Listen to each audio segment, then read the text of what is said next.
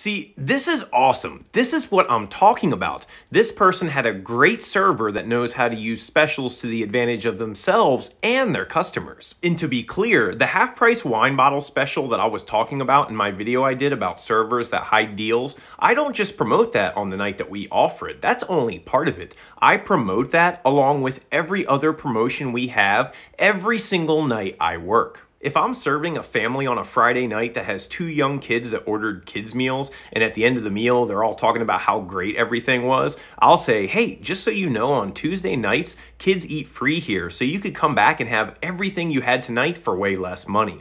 If I have a table on Saturday night that's already ordered a couple glasses of the Prophecy Red Blend, and they're now a few bites into their calamari, which they tell me is incredible when I go to check on them, I'll say, hey, you all should come back on Wednesday night. We offer this exact same calamari for $7 for happy hour, and this bottle of wine is also half price that night.